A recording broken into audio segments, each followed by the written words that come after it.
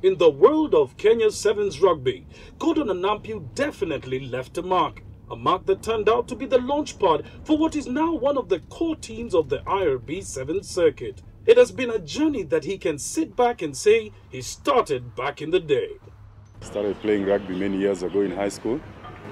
After high school, I played for Mean Machine. That was my first club. No, probably my first club was Mombasa Sports Club, then Mean Machine.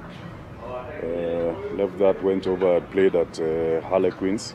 I've also played for Kenya Sevens and Kenya 15s, captaining both sides. Thereafter, I've also been a coach for the Kenya Sevens in 2005, 2006, and finally a director of the Kenya Rugby Football Union.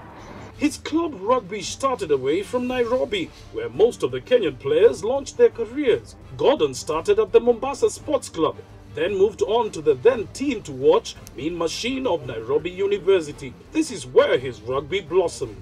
My days at Mean Machine were late 80s, and that's, if you look at it, that's almost 35 years ago. So it's changed quite a bit.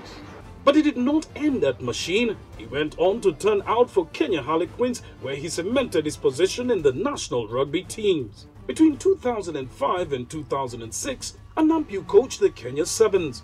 It was a job that entailed preparing Kenya for only 2 legs of the IRB Sevens circuit that Kenya was invited to. Those few tournaments were enough to make him reach boiling point because of the pressure. From coaching to management, and Anampue served as a director at the Kenya Rugby Union until 2008 when he ventured off rugby.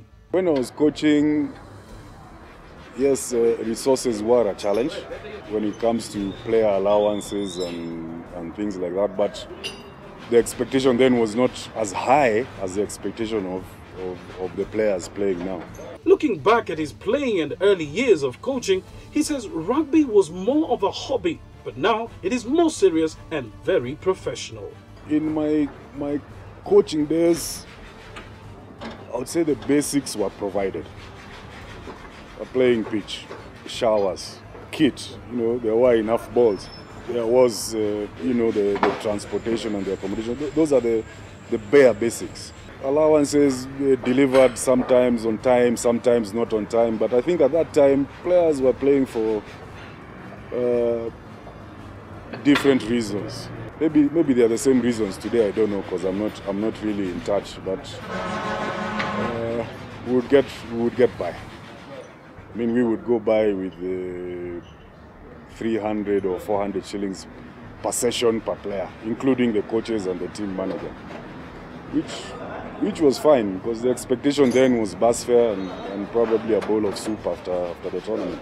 Now the expectations are much higher, and it is something that the players and the management of the players have to reach a compromise on. Kenya has now had 2 foreign coaches for the national Sevens team, Englishman's Mike Friday and the current coach Paul True. Anampue believes this is the right way to go if we have the resources. Gordon Anampue, soft-spoken but a true achiever on the rugby pitch, both as player and coach. He currently runs the Carling Autos Limited Company.